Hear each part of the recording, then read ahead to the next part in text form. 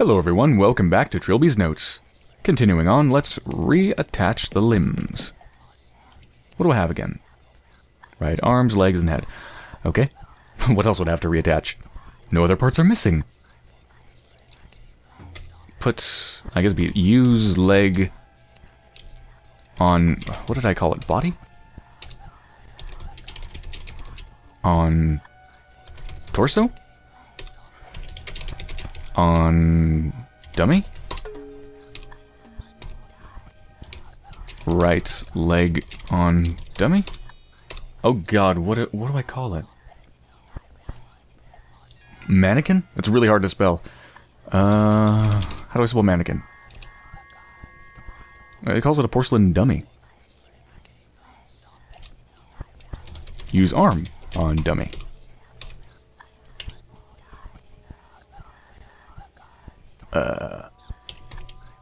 Use right leg on dummy?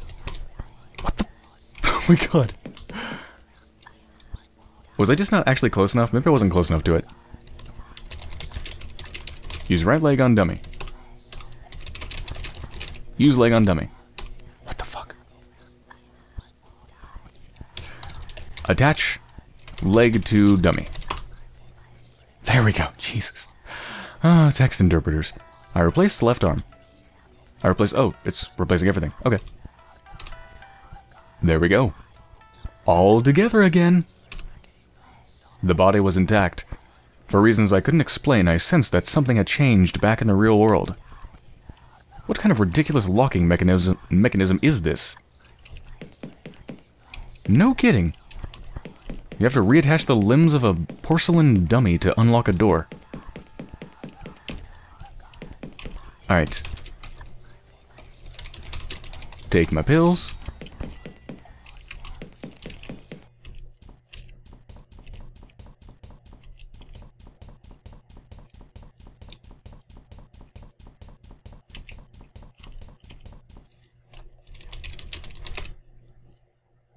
Alright, I'm supposed to meet him on the roof. Where are you? And what is that? Oh, that's a note held down by a stone. The view of the island was spectacular, but most of the roof seemed to be sectioned off by a metal fence. And just about the only feature within reach was a piece of paper held down by a stone. Pick up paper. Clan Bronwyn Island, July 28th, AD 1501. A sturdy tree, this. It took us from dawn to dusk, but we finally have it down. I'm tired, Father. 'Twas indeed clever of us to investigate this island, eh, boy? I have never seen such a gigantic oak, nor do I expect to again. But its wood shall keep us in the business of carpentry for years to come.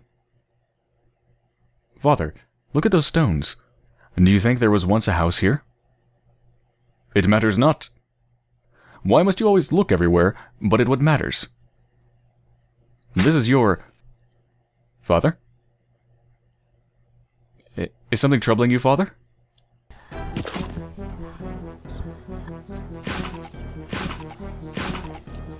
Oh god.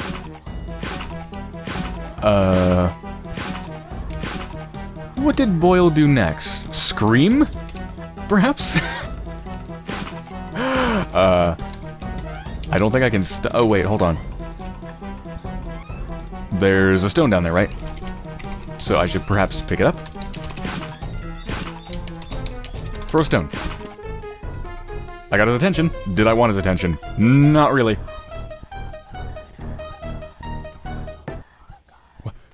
Where am I? I must have shifted into the dark world during the vision. Wait, she's here. Trilby. Saipon? Oh, thank God, I thought I was all alone. What happened to you? I don't know. After you knocked me out in my room, I woke up and everything was like this. The hotel's ruined, there's blood everywhere. I saw this horrible man. Tall, thin, long black coat. You know him? Enough to know you're lucky to be alive. He didn't notice me, so I ran up here to hide. How did you get past the doll? What doll? Trilby, what the hell is going on? I told you what would happen if you followed me into the shadows. This isn't your problem. Take these. What are these? Tranquilizer pills. Take one. When you calm down, the hotel will go back to normal. Won't you need them? I don't need to run away anymore. Trilby, wait. Where are you going? I know enough now. I know where the wood came from. Perhaps I can find a way to end this. So I was right. The cursed wood came from Clan Bronwyn Island. But what good does that knowledge do me? Wait a second. I never got around to reading the letter I took from under the rock. Trilby, I'm very close to ending this. Meet me in the hotel basement. I must show you my discovery. Lankman. The other page was another of those religious papers. The Book of Victims, Victim 1, the Woodcutter. Yes, we've been going backwards in the order of victims, have we not? From the most recent to the oldest. I think I have an eyelash in my eye. God damn it, I hate that. Anyway. So it doesn't poke my corneas.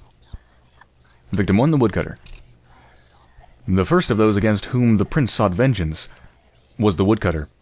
He who had held the axe that first felled this tree, the tree. The prince came to him, and his son, and he struck the Woodcutter down, and the Woodcutter knew the name of the king.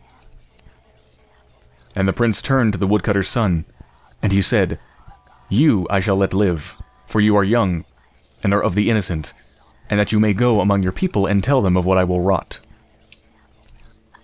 And the Woodcutter's son fled, and told all of what he had seen, but the men of technology are arrogant, and his words were unheeded.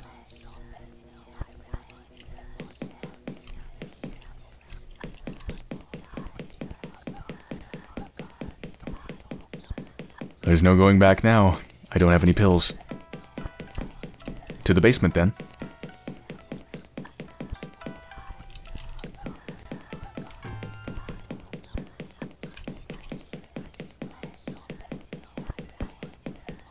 I should probably save it.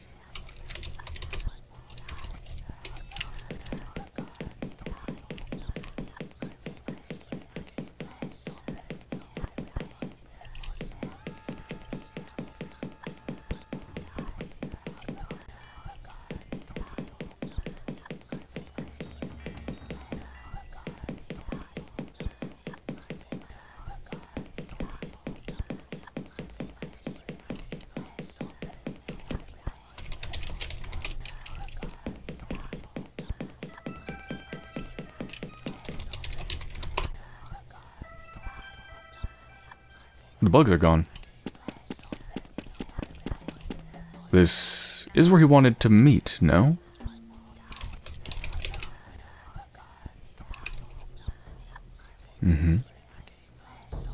Someone had dug a hole in the foundations large enough to admit a man.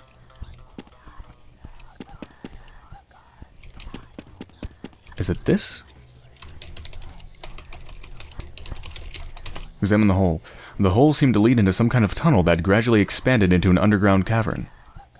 Oh god. Okay.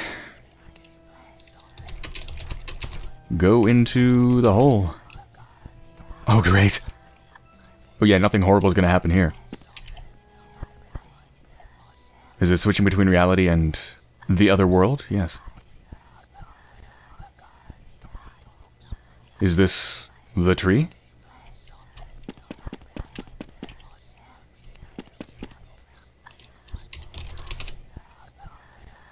I was in some kind of cavern dug out of the rock beneath this hotel. It seemed to be in a constant state of flux, flitting back and forth between the real world and its dark twin. I was certain that the gigantic stump in the middle of the floor had something to do with this.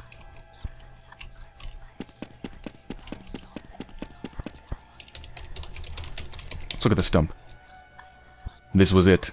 I was certain. The remains of the tree that Boyle and his father cut down. Its wood being later used to construct an inn, a harpsichord, a shipping crate, and an idol. I could feel that same scrabbling in my mind that I'd felt just before all my visions. This time it was the stump itself that seemed to be beckoning me closer. Let's touch it. Glenbronwyn Peninsula, July 28th, 55 BC. My god.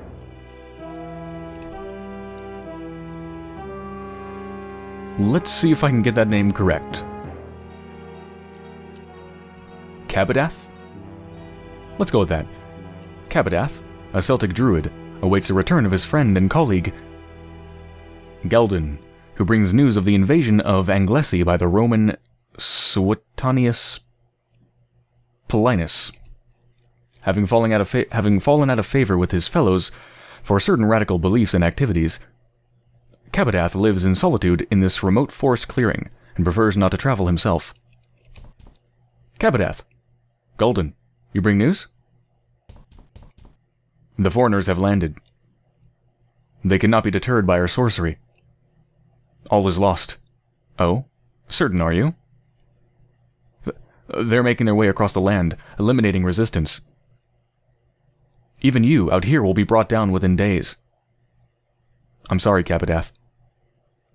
And the great Druids of Anglesey bow so easily to this brash foreign power? Do not hang your head yet, my friend.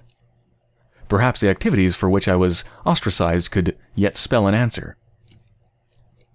What are you talking about? You know of my dealings with the ethereal realm? I know what you claim. That there exists some otherworldly territory populated by demons and creatures of magic. And that you, Cabadath, can somehow commune with these creatures. Come inside, and I shall explain. Oh, Jesus, it's this room. I've seen this before. Cabadath, what is this madness? In my dealings with the ethereal realm, I have learned of many powerful demons and elementals. But there is one spoken of only reluctantly, a beast possessing of awesome power. You plan to summon a demon? The most terrible of them all, who strikes fear in even the most unflappable creatures that I've spoken with? Unflappable, what? A pain elemental. Indeed, the only pain elemental, ruler of a desolate wasteland where none venture, an invulnerable, hugely potent beast that feeds on the agony of others. And today is his day. The day when the boundaries between the realms weaken and he glimpses our world. To bring him through at that point should be simple. Even if you could conjure such a thing, how would you have it defend our land? I have much knowledge in the ways of magic. With the correct bindings, any demon can be forced to my will. I completed the preparations while I waited for your return. All that remains is the summoning. Cabadath, it pains me to see you build your hopes on such nonsense. Be silent and watch. You shall see your nonsense soon enough. In this hall of death, and by the light of Belennis's gift, I summon you. I bring you gifts to mark your path. I feed you with pain. I call you with madness. I summon you with the greatest loss. And I bind you by your true name. Chzo. By the gods! I have reached out to you through the void, Chzo. I command you by your true name. Show yourself. Cabadath, please stop this. Show yourself. It's huge. It is larger than I anticipated, but Chzo must obey the rules of magic. It is bound. I can command it. No! It is far more powerful than I thought. Gulden, help me! Forgive me, Cabadath. No! Gulden, I beg you! Don't let it take me alive!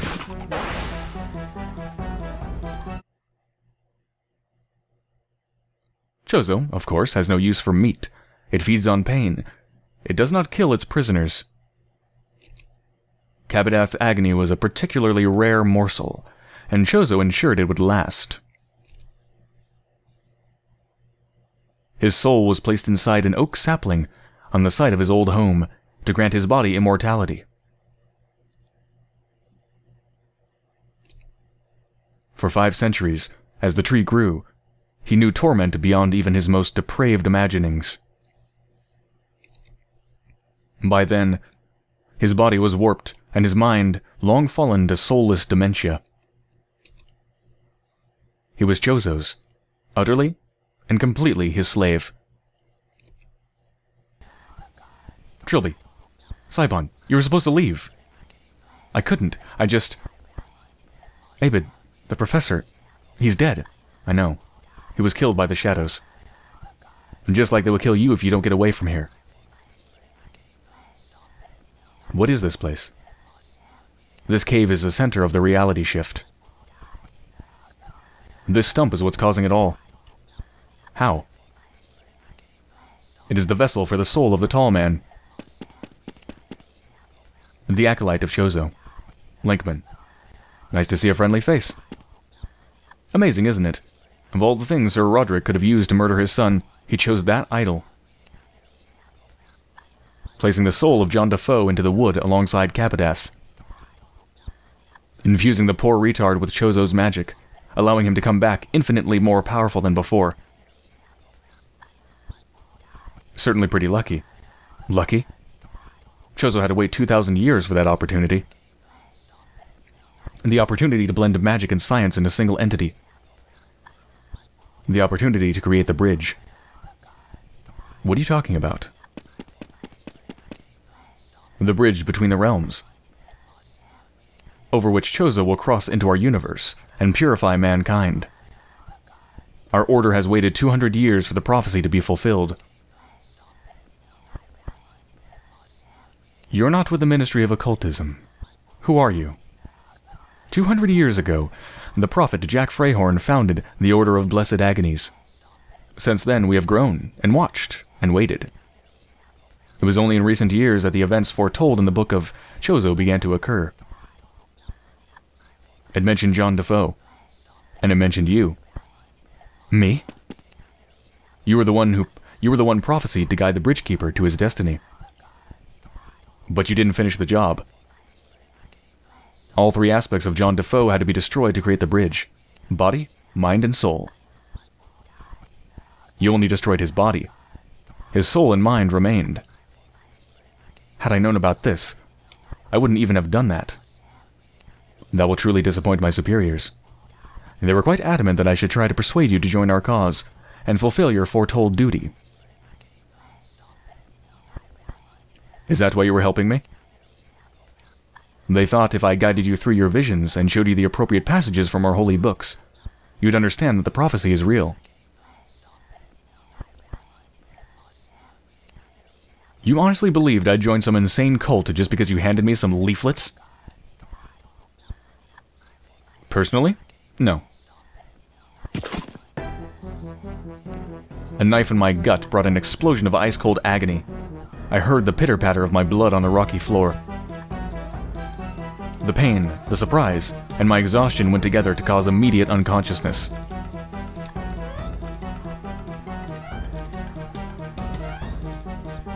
I awoke, to find myself splayed upon the stump, blood still slowly leaking from my wound. In my injured state, I could barely move. My limbs refused to respond.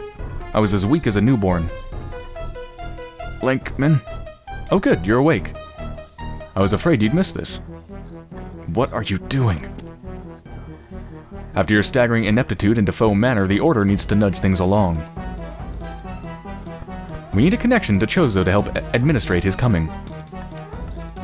And today might be the only opportunity we have all year to summon the Tall Man. You're going to bring that thing into our world? With a standard ritual of blessed agonies and an offering. After he takes your life, he will be grateful to us. And then he will guide us to our destiny. So why did you stab me? What if I'm already dead by the time he gets here? You won't be. Men like you, Trilby, die on their own terms. They don't weakly let their life slip away from one measly knife wound. Hush now. Capitath is coming. Wonderful! I think it's time to save it.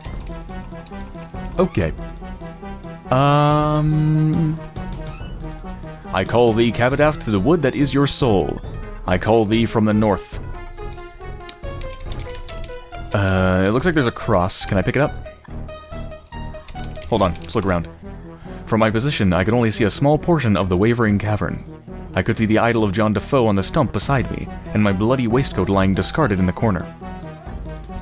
Okay. Let's grab idol. Okay. Pick up idol. My attempts to move only made things worse. I felt a stab of pain and something snapped behind my eyes, filling my vision with spots. Shit. Hold on, there's another... Yeah, hold on. With my other senses, I could detect the presence of Saipon and the redoubtable Lenkman.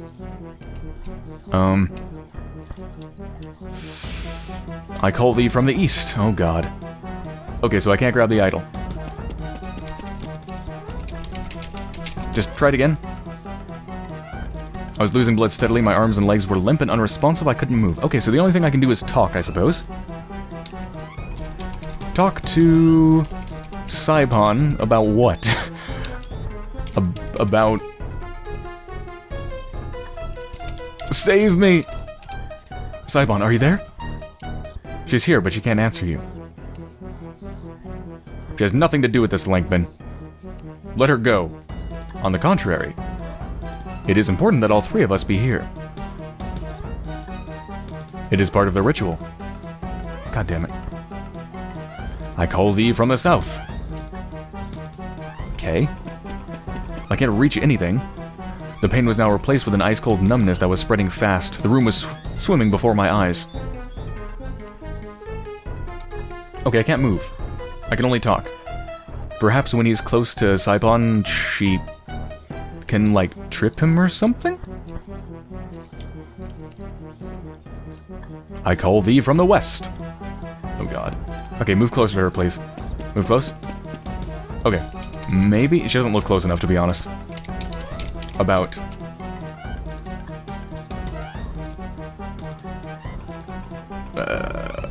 Trip.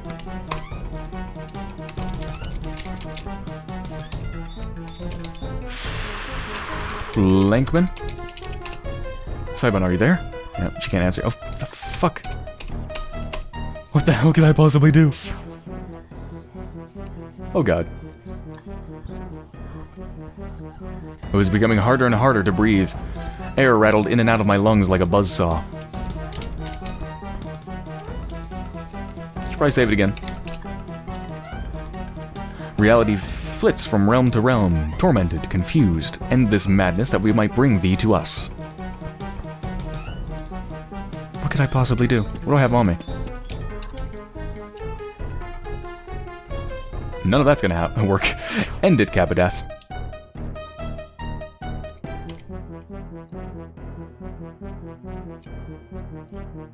I present thee with blessed agonies, body, mind, and soul. My vision was clouding up around the edges. It seemed like my stubborn will was the only thing keeping me alive. What can I possibly do? I can't move. Yeah? The idol of John DaFoe. And my bloody waistcoat lying discarded in the corner. Well, I can't do anything with my freaking waistcoat. I can't move.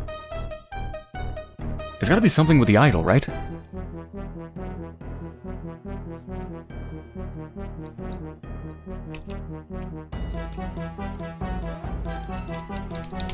I guess I could talk to Lenkman. I was unable to speak. Oh, okay. What if I kick the idol?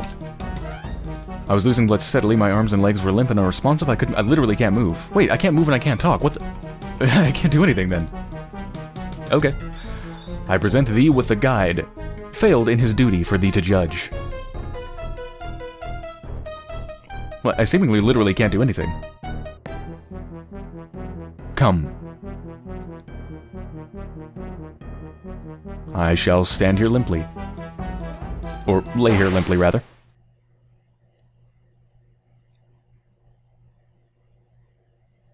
Hi.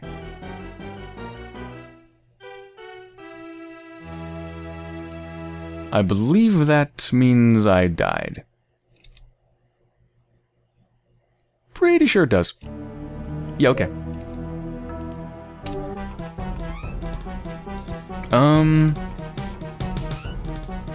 I have no ideas.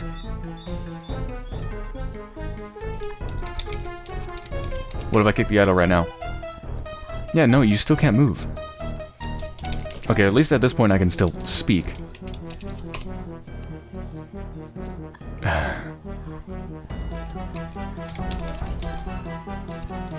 Is there like something magical in my coat that I can use?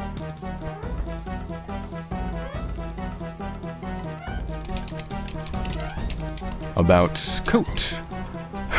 Yeah, I guess that's not a relevant topic of conversation, is it? Am I supposed to do something with the coat?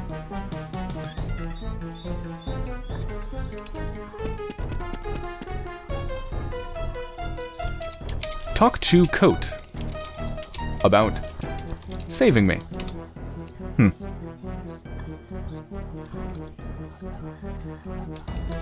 What if I just touch the idol? Nope. With hand. Use hand on idol. What could I possibly talk to him about?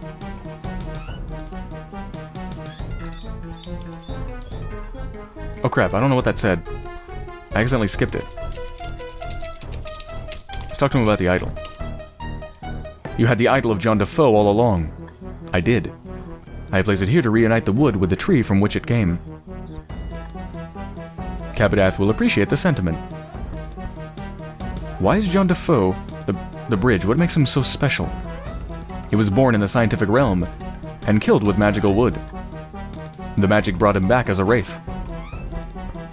As such, he is an entity of both realms, of both magic and science. 1 foot on each side of the border. He's the bridge, just as the prophecy said.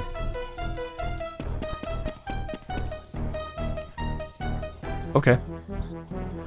That doesn't really help anything.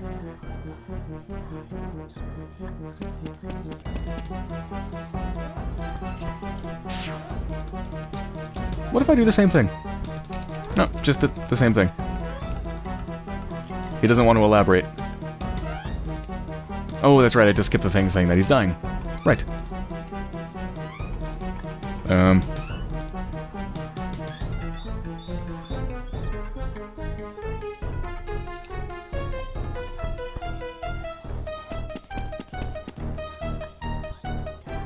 What if I just kill myself? Because he's worried I'll die before he gets here, right? And he said I live on my own terms, so... Not yet, but I was pretty close. Just reach your hand into your gut wound and just, like, pull. Something bad should happen. Kill self.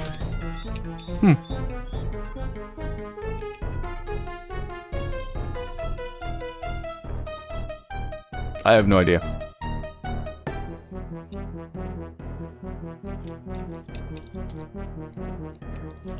Help me. Help. Right, well that's not going anywhere. Time to look at a walkthrough. Enjoy the white screen. Let's see.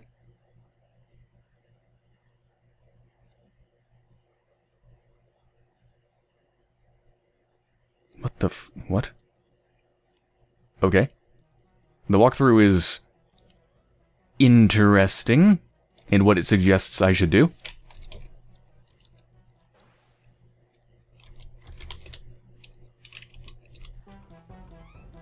Very interesting. It says I should talk to the girl.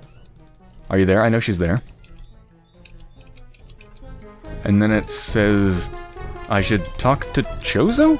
But how is Chzo even here? Why are you summoning the tall man? What possible use could he be to you?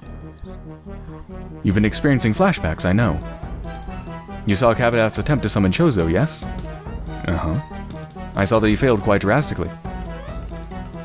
He assumed our lord could be summoned with any old basic demon summoning rite. But Chzo is far greater and more powerful than his rivals. He is very nearly a god of pain.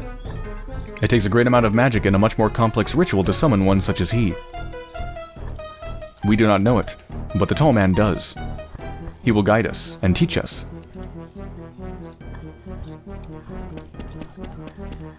Okay, I'm apparently supposed to talk about a book? What does the prophecy say about me? The Book of Chzo prophesied the creation of John DaFoe the Wraith. It states that when his body, mind, and soul are destroyed in conjunction, the bridge between the realms will be created. It also states that you were supposed to guide this process. But we can expect one or two inaccuracies in a prophecy written so long ago. Right.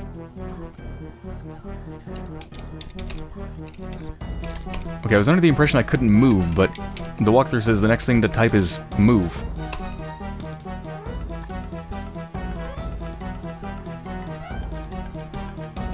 Okay. That didn't work. This walkthrough is apparently wrong. Move. Move. Move.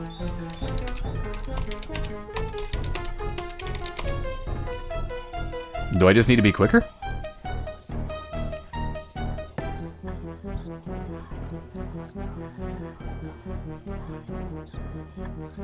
Like, this is literally what it says specifically to do.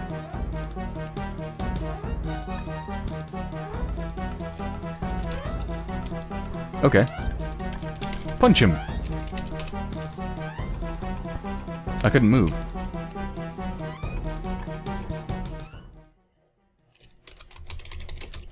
What if I touch the stump?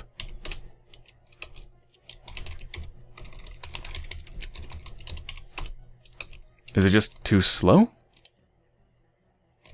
I'm super confused. I have no idea what to do, and apparently the walkthrough doesn't either. Can I move? Or limp and unresponsive? Do I need to do this like in the first second, or I've lost too much blood? I don't understand. Wait a minute. Wait a minute. This is the special edition of the game. I think it said the special edition has an extended end scene. This walkthrough is probably for the standard edition. Shit.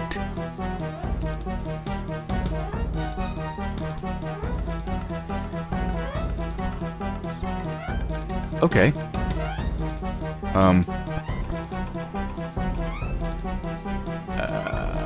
In that case, what the fuck do I do? Alright, hold on, I'm gonna think about this. Okay, I found another walkthrough. I don't know if it's actually for the special edition, but its instructions are a little bit different, so let's try it. It says, wait till the tall man pops up. And as soon as he does, type stand. No, it doesn't work. You can't move at all. I don't understand. Two separate walkthroughs with separate instructions, and neither of them work. I'm very confused. I died. Wait, is that what I had to do? I literally just had to wait until, like, the very last second and then type die? I died.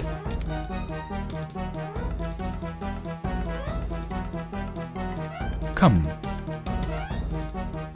Oh, I'm faking dead? Is that it?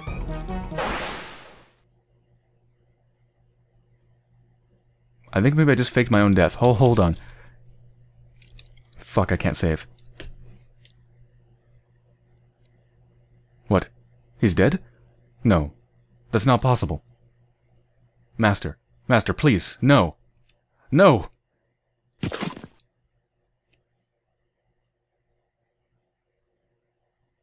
Trilby? Go back, Trilby. Leave me alone. I'm dead. Not yet. Not fully. Your mind and soul are drifting apart from your body. With enough power, there's still time to pull them back. But you must have the will to return. Forget it. I've had enough. I did the assignments. I made myself useful. I lived up to the reputation DaFoe Manor gave me. Today, I gave everything I could. And I still died. There's still work to be done. You have not yet completed your duty. I'm sick of duty. I'm sick of prophecy. Just let me sleep. Stronger men than you have tried to fight destiny. None succeeded. Past, present, and future are all different faces of the same die, and few can see them all at once. But I can, and the future demands that you live. Return, now. I have marked the path. Please, just let it end. Pleading to me is useless. I am just as much a prisoner of fate as you. The future your actions are destined to bring about has already taken place. Without your part, I would not be here to restore you to life. So you see, by my mere presence, your decision is already made. Who are you? A murderer, and a madman, and a puppet of forces neither of us could possibly comprehend.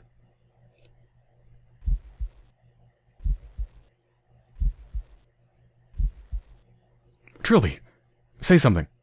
What? You're alive. Oh God, I didn't even know if I was doing it properly. But I did it. You're alive. Where's Lankman? That tall man took him. He did something horrible to him. And then he took him away. Where's my waistcoat? Shh, don't talk. I've already called for an ambulance. Let's get you back upstairs. Wait. See that wooden idol? Yes? Bring it with us. Wrap it tightly in clothes and bring it with us. Don't let it touch your bare skin. Okay.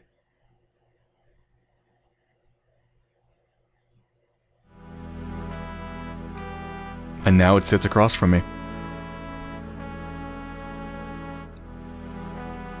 The reality shift had cleared up, and we were free to leave.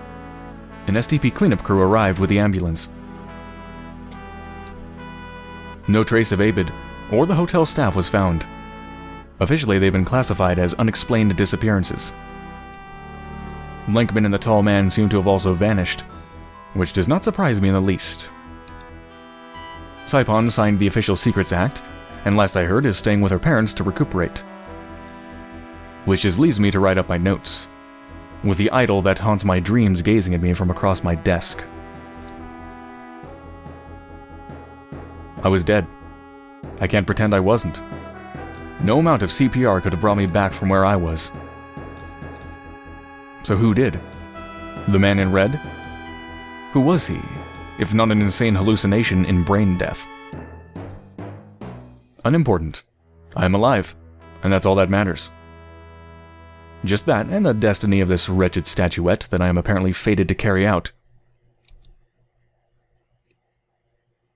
Every instinct in my being wants to burn it to ashes and grind them into the dirt. But I do not. Lankman spoke of a prophecy, that the destruction of John DaFoe's soul would somehow help him and his order to summon their dark god. So if I destroy the idol, they win. But what else can I do? I certainly can't keep it. I know from experience that it takes malevolent influence like a... that it leaks malevolent influence like a broken pipe leaks water. The only other option is to hide it. But where can I hide such a thing and ensure that it is never found again by human hands?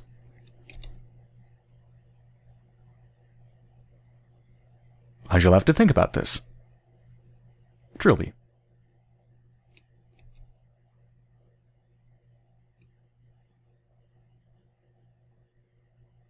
The fulfillment of the prophecy continues.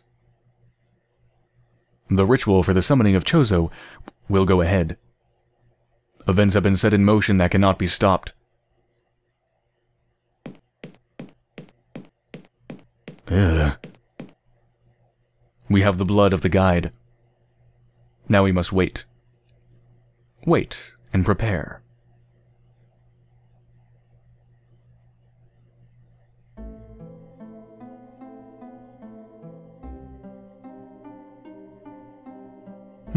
At this time there came a man from the land of technology, and though his wisdom was great and his power advanced, he had the willfulness of his fellows, and so he was the arrogant man. Oh my god, there's a lot to read.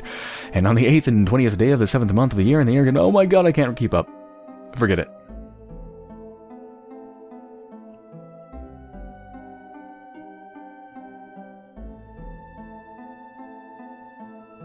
What is this?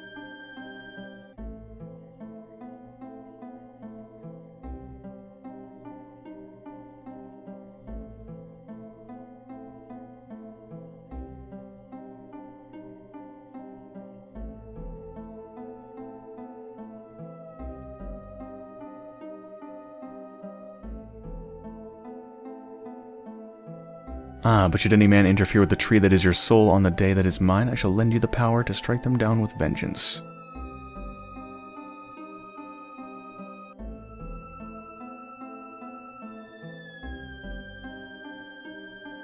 The Book of Chzo, Book of the Prince, Chapter 2.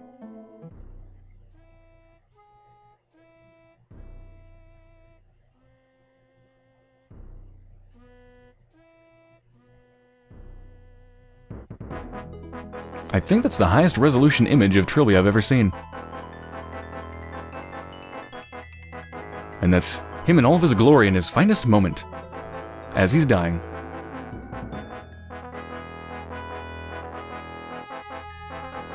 Whew, alright. Well, there ends part 3 of the 4-part Chzo Mythos. So, let's take a look at it. Let's talk about it a bit, especially compared to the previous games. So, in terms of gameplay, it's very different because it's switched over to using a text parser compared to the old point-and-click interface. So, very different. And that was really interesting for me to see, because I've never actually played a game that uses text parsing in any extensive way. See if anything happens here. The game's probably just going to awkwardly close. I hope it goes to the menu. Please go to the menu. Okay, thank God. So yeah, it was interesting for me to play this, given the type of gameplay it has, because I've never played a game that has extensive text parsing before. It's very interesting. However, I must admit that I now am pretty much convinced that text parsing is kind of horrible. I hated it, to be honest. Absolutely loathed it. It makes interacting with the game just incredibly cumbersome. I feel like I'm trying to play a game with, like, one hand and one foot and one tongue tied behind my back. It's incredibly uncomfortable, and it leads to some really ridiculous, frustrating situations. Simple things where I didn't even know how to use a gun, or didn't even know how to pick up an item in front of me because I didn't know its name. Yeah, I don't like text parsing. I really don't. But it was interesting to experience it, and there's one good thing I can say about text parsing. As a method of interaction with a game, it feels surprisingly satisfying to actually do something through text parsing. To actually type the letters, and have the game recognize what you're trying to say and then actually perform that action. It's actually surprisingly satisfying. But that doesn't anywhere near make up for how incredibly cumbersome and annoying it was to interact with things. So, surprisingly satisfying. I guess there's just something about actually typing it that makes it feel more, I don't know, meaningful. But yeah, I don't like text parsing. I don't think it's a good way to interact with the game. It's pretty horrible.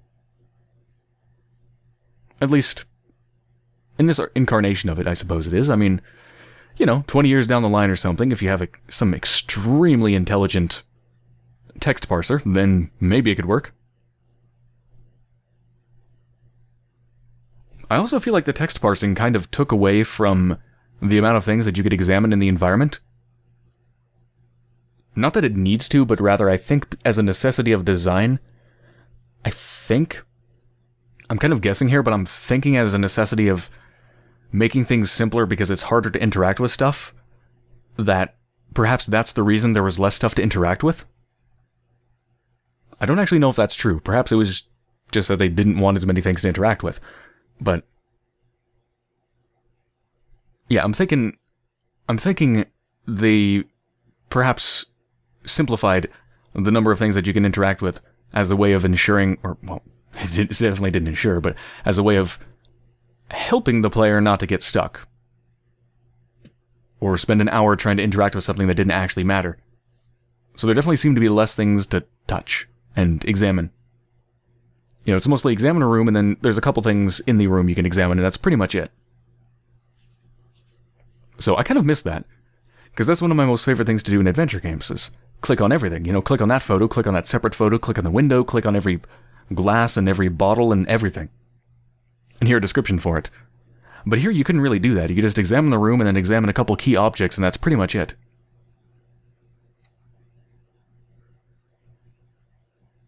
So, I feel like that was probably a result of the text parsing. Perhaps it wasn't. Regardless, I kind of missed that from this game compared to the previous ones.